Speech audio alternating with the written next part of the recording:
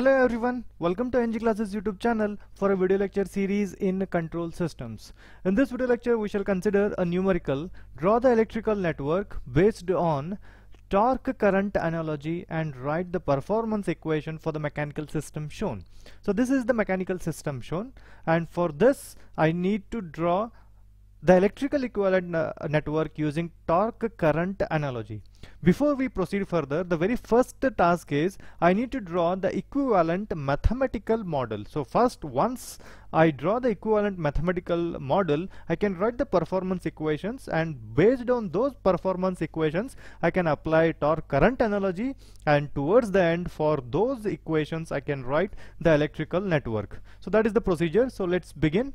The very first task is to draw the equivalent electrical network. So how do I draw that equivalent mathematical model? How do I draw that? For that I need to identify the number of angular displacements. So here theta 1, theta 2 and theta 3, there are 3 angular displacements, and correspondingly I need to draw the 3 nodes. So let me draw those things first. So this theta 1 I would call, and this would be theta 2, and this would be theta 3. So once I do this I can proceed further. So this, let me call this as theta 1, theta 2 and theta 3 as I said. What are the things connected at theta 1? At theta 1 I have inertia, moment of inertia J1, and there is a friction B1 which are exclusively at theta 1. So that I need to draw it first. So first let me consider sketching moment of inertia J1 over here. So I'm doing the same thing. So once that is done I can proceed further.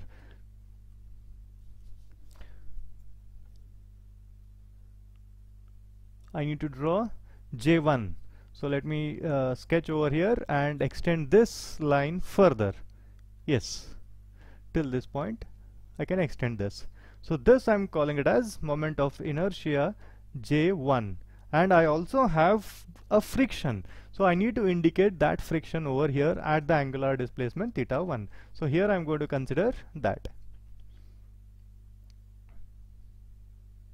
Yes. So let me draw the friction B1. Yes. This I'm calling it as B1. So once this is done, let me extend this line further so that I can connect them all to the ground. Yes. Let me join these 2 points, and later they will be connected to ground. So what is the next task? The next task is at theta 1 I also have the torque being applied. So this is T of T. This is the torque which is applied at theta 1. So I need to indicate that as well. So let me indicate the torque applied over here.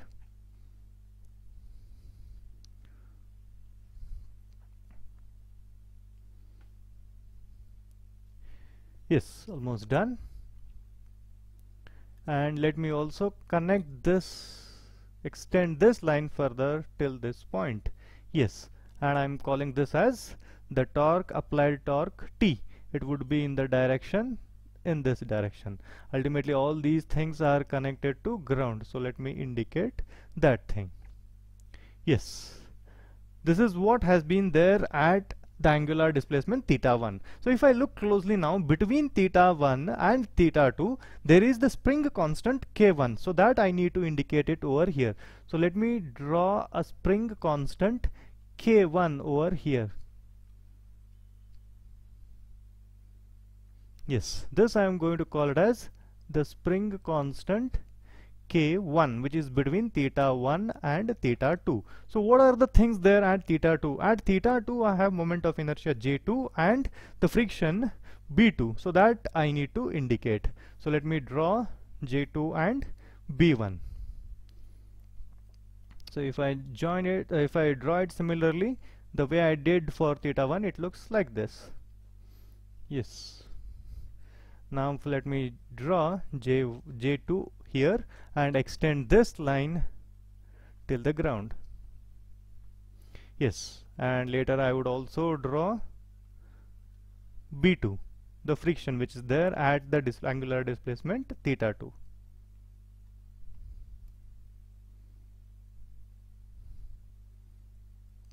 Yes, and towards the end I'm going to connect all these things to the ground.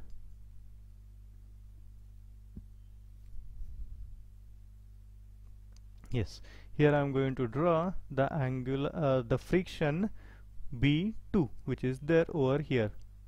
Yes, this is J2 and this would be B2. Done? Yes. And what is there at theta 3? Before moving to theta 3, there is K2 which is connected between theta 2 and theta 3. So that I need to indicate over here. So this I'm calling it as the spring constant K2. And I would write it over here. And now at theta 3 I have J3 and B3. So similarly let me draw J3 and B3. So which would look like this. Similarly the way I have done previously, and I would draw this also. This would be my J3. So let me extend this line till the ground. Yes, and similarly let me also sketch. Yes, and ultimately I need to connect these two things to the these things, and later I would connect it to ground, so that can be taken care. And this is nothing but the friction B3, so that I am drawing it now. Yes, this I am calling it as B3 and this would be J3. So let me just connect these points to the ground. Yes, ultimately this is the equivalent mathematical model for the given mechanical system. Once I draw this, I can write the performance equations for these things. So the equilibrium equations or the performance equations, I can write it at node theta 1, theta 2 and theta 3.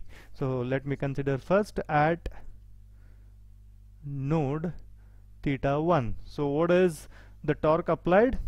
The applied thing is T. T is equal to what do I have? There is J1 d square divided by dt square of theta 1, correct? Plus, and there is the friction which is B1 d divided by dt of theta 1. Similarly, plus what do I have? There is the spring constant K1 which is between theta 1 and theta 2. So I would get this as theta 1 minus theta 2. As I am writing this with respect to theta 1, I would write this theta 1 minus theta 2. Similarly at node theta 2. So moving on further, at the node theta 2. So what would be the equation? 0 is equal to, what do I have? There is J2 B2. So how do I write the equation for J2? Moment of inertia, J2 d square divided by dt square of theta 2, correct? Yes, plus there is B2 d divided by dt of theta 2. So this is with respect to the friction. Plus, what do I have? There is K1 as well. K1. Now I am writing this with respect to theta 2. Hence it would be theta 2 minus theta 1. Plus, there is another spring constant K2 which is between theta 2 and theta 3. I would write it as theta 2 minus theta 3. Is that done? Similarly, moving on to the last node. So let me call this as at node theta 3. So I'm going to get 0 is equal to, so there is J3 and B3. So I would write it as J3 d square divided by dt square of theta 2. Not theta 2, it would be theta 3 as I am there with respect to third node. Plus there is the friction. So I would write this as B3 d divided by dt of theta 3. And what else is there? There is the spring constant K2. So that I need to write it. K2 into bracket theta 3 minus theta 2.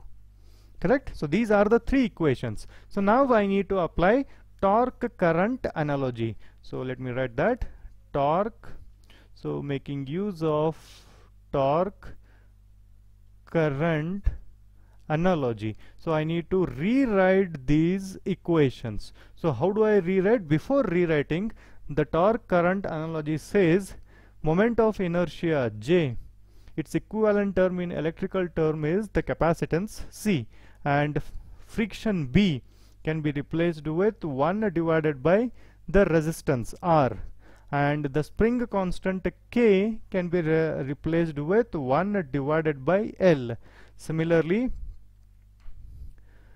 d theta divided by dt is nothing but the voltage V, and if I want to find the equation for theta, so it would be integral of V into dt. And similarly, lastly, if I want to get d square theta divided by dt square, so that need to be replaced with dv by dt. So if I know these analogy using for torque current method, I can do the replacements. So applying that, I need to consider the first equation. The first equation is T equal to T is the torque in mechanical term. Its equivalent in electrical term is current I. I is equal to J1. J1 would be replaced with C1, and then I have dV divided by dt. Correct? Yes. Moving on further, plus B1. B1 would be 1 divided by R1. D theta 1 divided by dt. So what is that? It would be V1. Moving on further, K1. K1 is nothing but 1 divided by L1, and I have integration of V1 minus V2 into dt. So this is the first equation using torque current analogy at node 2 now. So again, making use of this, I would get 0 equal to J2. In place of J2 I have C2. Then I have dV by dt. So which V it is? That is with respect to second, that is V2. dV2, here it is dV1. Correct? Yes. Moving on further, B2. B2 is nothing but 1 divided by R2. Then I have V2 over here plus K1. In place of K1 I have 1 divided by L1. 1 divided by L1 it is. Integration of V2 minus V1 dt. Correct? Plus. Then I have K2. In place of K2 I have 1 divided by L2. Integration of V2 minus V3 over here. Is that fine? Yes. Once this is done, I need to consider the last equation at node theta 3, which is equal to 0 equal to J3. J3 is nothing but C3. Then I have dV3 divided by dt. Correct? Plus, what is B3? 1 divided by R3. Then I have V3 plus. Then I have K2. K2 is nothing but 1 divided by L2. 1 divided by L2. Integral of V3 minus V2. So these are the three equations, performance equations using torque current analogy. Once this is drawn, once this is written, I can draw the equivalent electrical network. So again, I need to first draw the three nodes. This is the first one, this is the second one, and this is the third one. So what is there? These points I would call it as V1, V2 and V3. So what are the things at V1? First there is a current applied, and then I have a C1 and R1 which are precisely there at the position V1. So that I need to draw it first. So let me draw over here that thing.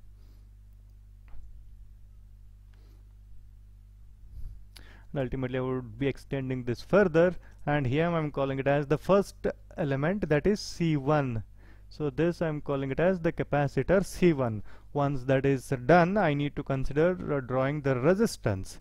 So let me consider that part now. So here I'm going to draw the resistor.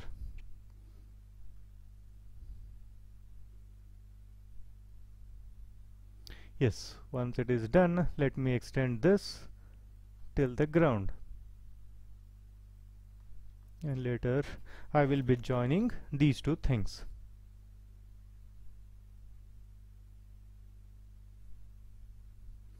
Yes, and what are these things? This is C1. So let me write that this is C1 and this is R1. Correct? And there is the current also. So that I need to indicate it over here. So this would be the current. And I'm sketching that. And let me extend this point till the ground also. And the direction of the current would be in this direction. This I'm calling it as the current I. So I would be connecting this to ground, and same thing over here. So what is there at V2? At V2 again, between V1 and V2 there is inductor L1. So that I need to write. So let me consider sketching that at this point. Yes, this I'm calling it as the inductor. Let me extend this till this point. So what is this? So this is L1. I'm looking for L1, but actually it is 1 divided by L1. So I would call this as 1 divided by K1. Similarly for R1 it would be 1 divided by B1. So I would call it this way. So once this is done, what is there at V2? V2 again, there is one capacitor. So let me sketching that capacitor now over here. And there is, let me sketch that capacitor first, and let me call this as capacitor C2. And I also have one more resistor. Let me consider sketching the resistor over here, something like this. Yes, let me sketch the resistance at this point, and let me extend this line further. Together I can connect it to ground at this point of time now. So what is this? So this is nothing but the resistance R2, and into bracket I would write 1 divided by V2. Correct? Yes, between V2 and V3 there is another inductor L2. So let me consider sketching an inductor at this point over here. So how does that look like? So let me see that. So this is the inductor, I would call it as, and let me also extend this line till the point, this point, and let me call this as L2. So into bracket I would be writing this as 1 divided by K2. Correct? Once that is done, at the position V3, I have one capacitor and one resistor. That's it. So let me consider sketching those things over here the way I did it previously. Yes, from this point there is one capacitor. I would extend it, and later I would connect it to ground. So that is the task I'm left with. So let me consider completing that. So here I would call it as this as the capacitor, third capacitor C3, and here I would get a resistance. So this I'm calling it as R3, and let me extend this line till the ground, and let me consider joining these two things, and finally let me call this as R3. What is R3? it is 1 divided by B3. Yes, I'm done. So let me just